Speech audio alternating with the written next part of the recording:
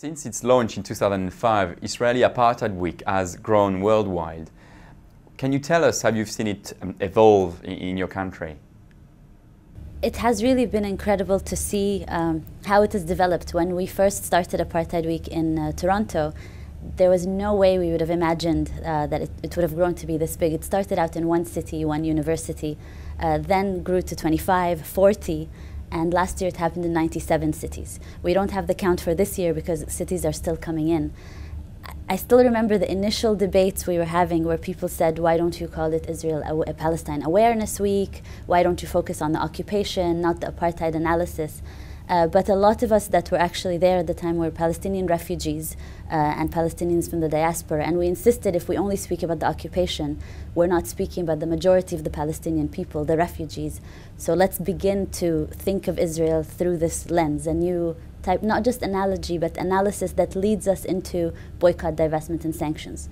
The year after that, the BDS call came from Palestine, signed by 170 Palestinian organizations. It was exactly the catalyst we needed to say, so here's the analysis, here's the action. We put them together, and since then we've been doing it every year. But every year I say I'm really ready for Israeli apartheid to end because February has been stolen from me like the rest of Palestine.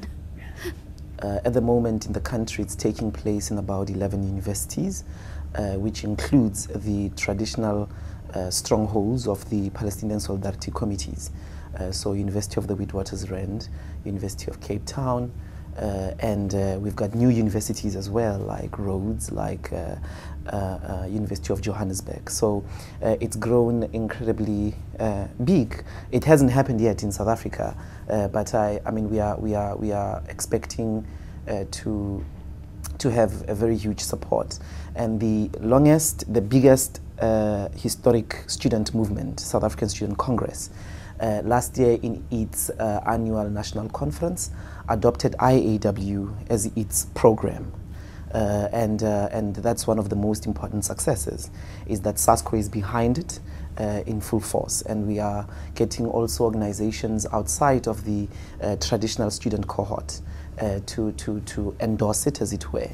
And I think that even in the few coming years, we're going to see it infiltrate into even communities. For an example, south of Johannesburg, there is a township, a settlement called Orange Farm, which it's one of the most recent settlements.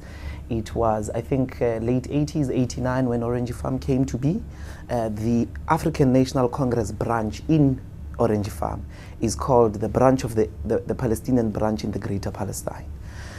So that's the idea. A really powerful IAW, in my view, is one that will be based in the working class communities in South Africa. So, and I think that we're going to make headway in that regard. What would you say to anyone still unsure about using the term apartheid when it comes to Israel? The word apartheid is about separateness. You know, it's a community somewhere in the face of the world which wants to create itself, which wants to separate itself, which wants to create, in South Africa it was about creating a white people's only society at the expense of the indigenous people.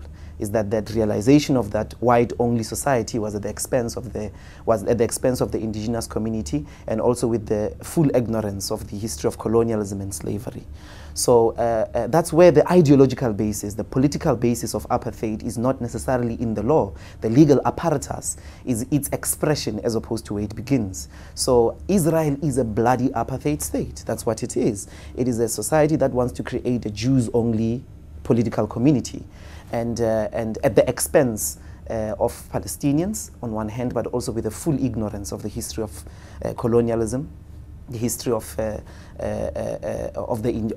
injustices and the dispossession of the Palestinian people. But what makes it worse? For me, I think that's where the debate should be going now. What makes Israel worse than apartheid is the whole question of refugees, is the whole question of the right of return. We never faced that predicament. We were always within the geographic space, but although they were annexing it more and more, but the ridiculousness of the Israeli government that makes it worse than apartheid is the question of the right of return and refugees. When people use terms, the framework of apartheid in the context of Israel-Palestine, they're either They're doing two things. They're either, one, talking just about the situation in the West Bank and Gaza, and normally typically about the kind of regime in the West Bank you see to do with the settlements and the roads and all that sort of thing.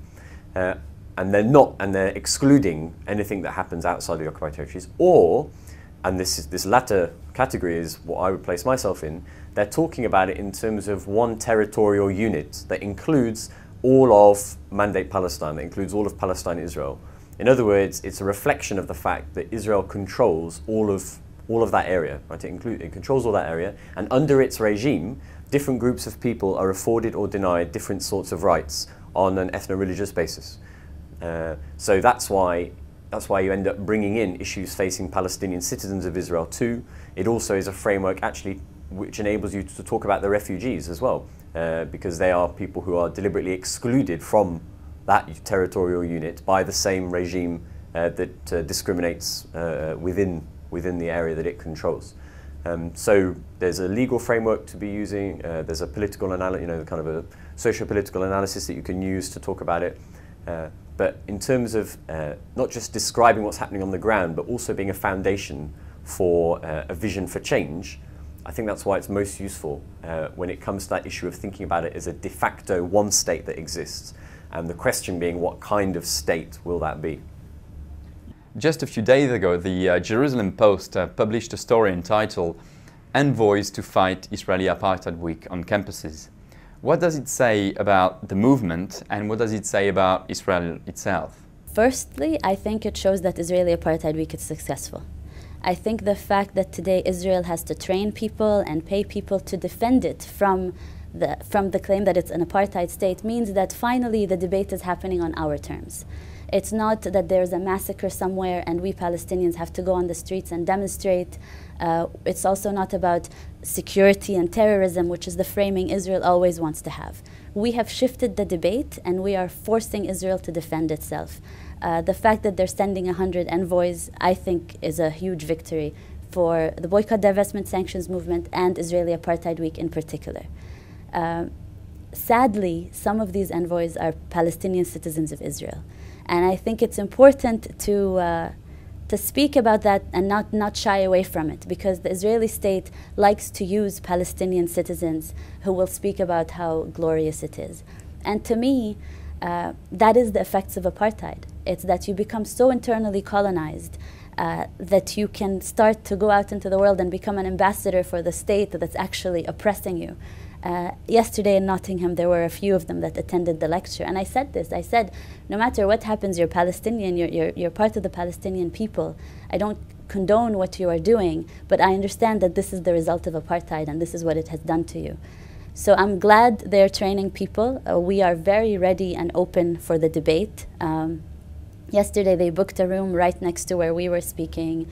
They didn't engage within questions, and I don't necessarily understand their strategy because it's failing in the sense that they're not announcing their events. It seems like an exercise in Israeli propaganda that's done to benefit the Israeli ministry, to say that we have done something. And like their institutions are saying, there's a huge difference between working from the grassroots up and having activists on the ground versus having your ministry train people. That doesn't work within student activism. And they're not winning the case on campuses. They're really losing the case on campuses. So I'm glad they came. I'm glad they got the training. To me, it looks like an utter and complete failure. And like I was saying yesterday, I'm glad they get paid to do the work they do, but it says a lot, the fact that hundreds and hundreds of Palestine solidarity activists do this from the conviction of the justice of the Palestinian cause, not because they're getting a paycheck from a ministry. Paranoia is the permanent state of Israel. It's a permanent state of any unjust system. It is permanently paranoid because they know that they are wrong. They know it in their hearts that they are wrong. Now, the other fear in here has to do with this public opinion that we have to engage in. I think it shows. I mean, certainly. The thing is, unlike apartheid, again here, South African apartheid, is that Zionism is an international, movement. They've got people everywhere.